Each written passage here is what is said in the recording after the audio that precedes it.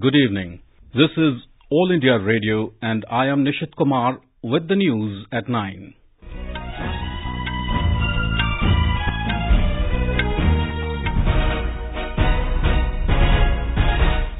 The headlines. Prime Minister Narendra Modi says government has brought the Citizenship Amendment Act to correct historical injustice. New Delhi issues strong demarche to Islamabad over abduction of a Hindu girl in Sindh province. In Jharkhand, 7 new cabinet ministers inducted in Hemant Soren-led coalition government. India requests China for facilitating evacuation of its nationals from Wuhan in view of coronavirus outbreak. In cycling, India's Esow Alben bags gold in the men's Keirin individual event of the 6-day Berlin tournament. And in Under-19 Cricket World Cup, India beat Australia by 74 runs in the Super League quarterfinals in South Africa.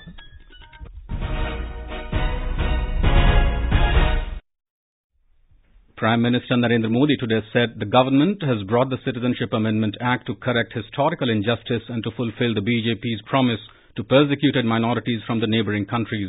Mr. Modi was speaking at the annual Prime Minister's NCC Rally 2020 today.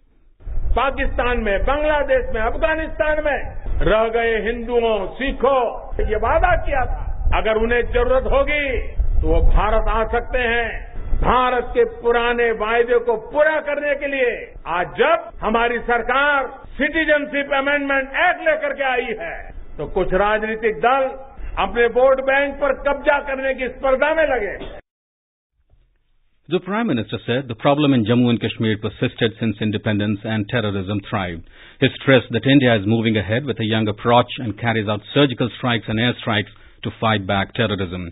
He said that not only Jammu and Kashmir but the entire country is witnessing new dawn of peace. He stated that India is moving ahead swiftly in fighting separatism and will defeat it completely.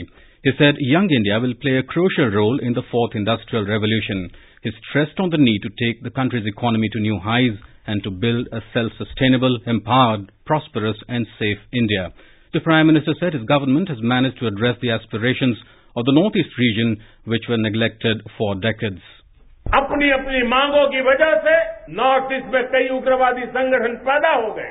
इन संगठनों का लोकतंत्र में विश्वास नहीं था। हमने एक तरफ नॉर्थ ईस्ट के विकास के लिए अभूतपूर्व योजनाओं की शुरुआत की और दूसरी तरफ बहुत ही खुले मन और खुले दिल के साथ सभी स्टेक होल्डर्स के साथ बातचीत शुरू की। बोडो समझौता आज इसी का परिणाम है। Taking a dig at Pakistan, the Prime Minister said the neighbouring country has lost 3 wars but continues to wage proxy wars against India. India summoned senior officials from the Pakistan High Commission today and issued a strong demarche over abduction of a Hindu girl in Sindh province. Sources in the External Affairs Ministry said India asked Pakistan government to investigate the matter and take urgent action. New Delhi also asked Islamabad to ensure security, safety and welfare of its citizens, including the minority Hindu community. It asked Pakistan to take immediate measures to expeditiously bring the perpetrators of such heinous acts to justice. India also made a demarche regarding desecration of Mata Rani Bhatiyani temple in Tharparkar, Sindh province. Prime Minister Narendra Modi has said that the government is continuously working and taking progressive measures to double the farmers' income by 2022. He was addressing the 3rd Global Potato Conclave at Gandhinagar, Gujarat today through video conferencing. The Prime Minister said the combination of efforts of farmers and government's policy has resulted in bringing India among the top 3 countries in the world in the production of many cereals and other food items. He said the centre has also taken several steps to promote the food processing sector.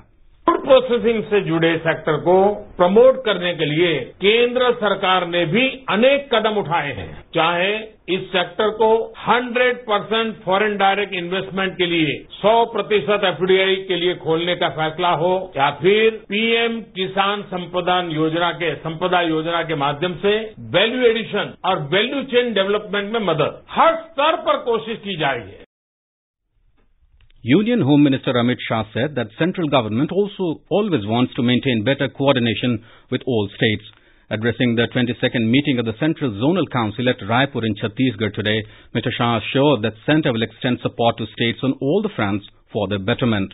He said centre is trying to resolve all issues with various states as per the spirit of the Constitution. Assam Chief Minister Sarbananda Sonowal has assured that the state government is working firmly in the interest of the indigenous people of Assam and for the development of the state.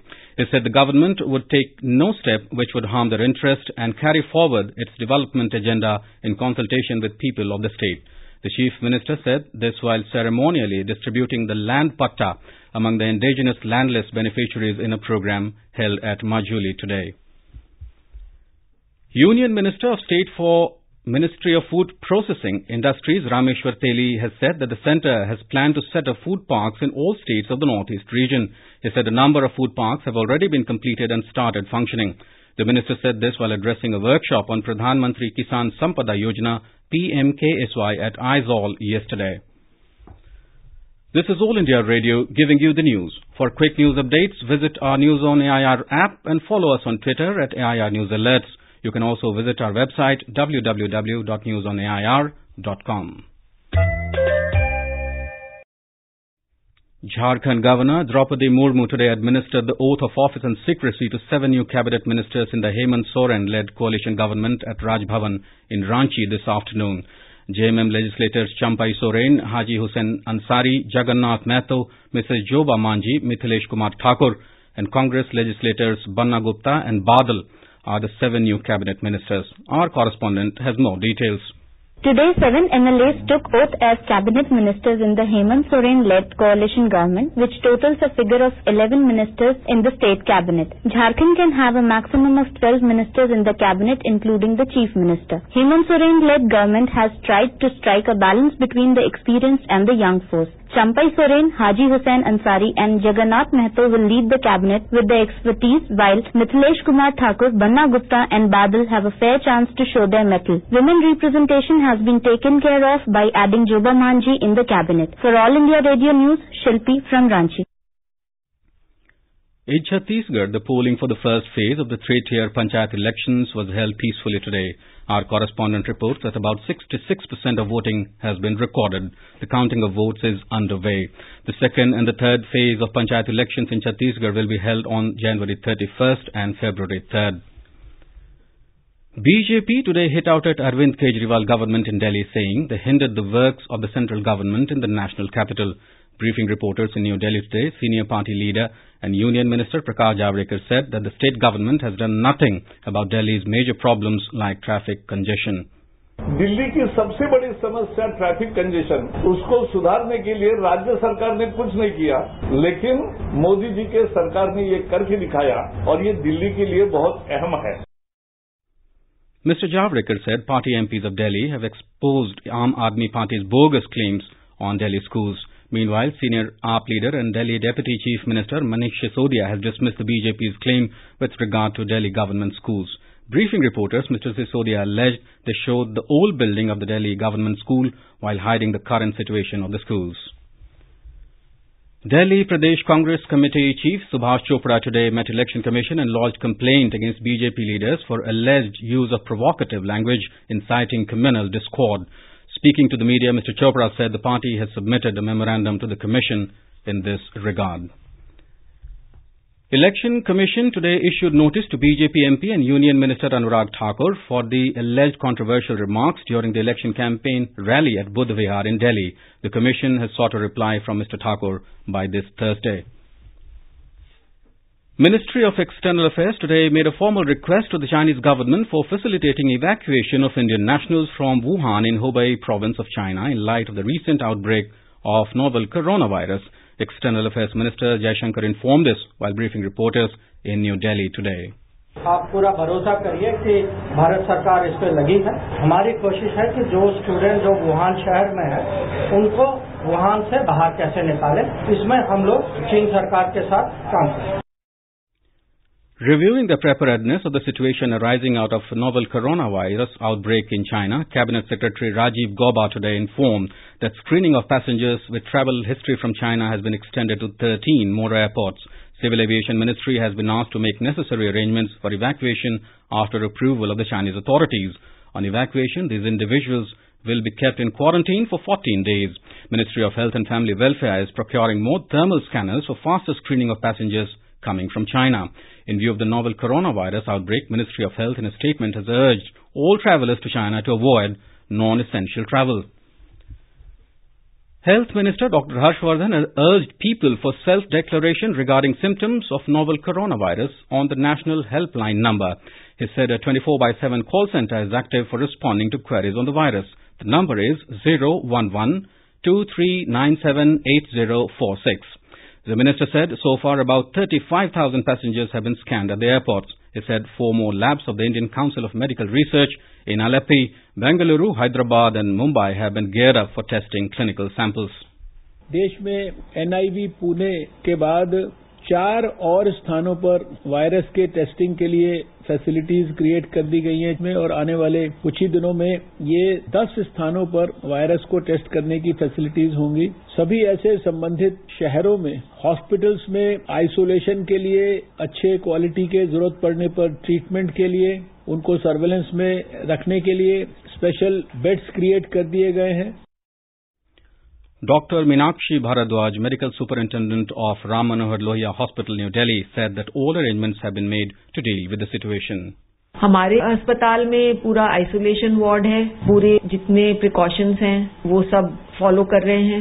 Infection control practices पूरी लागू हैं, सब staff को उनकी जानकारी है और अपने बचाव के लिए पर्सनल प्रोटेक्टिव इक्विपमेंट होता है, तो जो हमारे हेल्थ वर्कर्स हैं वो सब पर्सनल प्रोटेक्टिव इक्विपमेंट पहन के तभी इन मरीजों से डील करते हैं।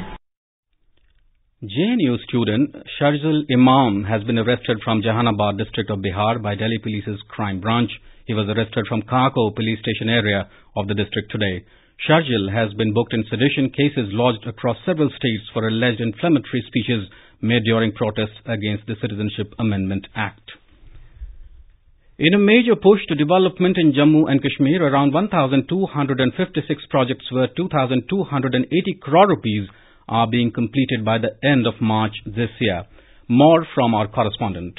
Jammu and Kashmir Infrastructure Development Finance Corporation is working hard to give massive push to infrastructure development. The corporation was formed in 2018 with an aim to finance projects with an innovative solution for funding the infrastructure needs of Jammu and Kashmir. Most of the projects include creating public utilities like roads, bridges, water supply schemes, sports facilities, educational institutions and industrial estates. All of these projects are believed to be of high importance and once completed would create immense change on the developmental landscape of Jammu and Kashmir. Naseer Rathir, AR News, Jammu. Beating the Retreat ceremony marking the culmination of 4-day-long Republic Day celebrations will be held at the historic Vijay Chowk in New Delhi tomorrow.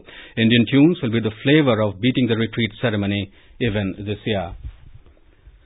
The Mumbai International Film Festival for documentary, short fiction and animation films got off to a colourful start in Mumbai today. At the opening ceremony, the coveted Dr. V. Shantaram Lifetime Achievement Award was conferred on Dr. S. Krishnaswamy for his lifelong, invaluable contribution to non-fiction filmmaking. In cycling, India's Esow Alben has bagged a gold in the men's Keirin individual event of the 6-day Berlin tournament. The 18-year-old finished on top of the podium, earning 20 classification points last night. In Under-19 Cricket World Cup, India beat Australia by 74 runs in the Super League quarter-final at the Senwest Park in Potchefstroom, South Africa this evening. Chasing a victory target of 234 runs, Australia were all out for 159 in 43.3 overs. Earlier put into bat, India made 233 for the loss of 9 wickets in the stipulated 50 overs. Yashasvi Jaiswal top-scored 62. And now, before we end the bulletin, the headlines once again. Prime Minister Narendra Modi says government has brought the Citizenship Amendment Act to correct historical injustice. New Delhi issues strong demarche to Islamabad over abduction of a Hindu girl in Sindh province. In Jharkhand, 7 new cabinet ministers inducted in the Hemant Soren-led coalition government. India requests China for facilitating evacuation of its nationals from Wuhan in view of the coronavirus outbreak. In cycling, India's Esow Alben bags gold in the men's Keirin individual event of the 6-day Berlin tournament. And in Under-19 Cricket World Cup, India beat Australia by 74 runs in the Super League quarter-final in South Africa. For details of these stories and more, log on to our website www.newsonair.com and News on AIR app. And that is all in the news at 9. Good night.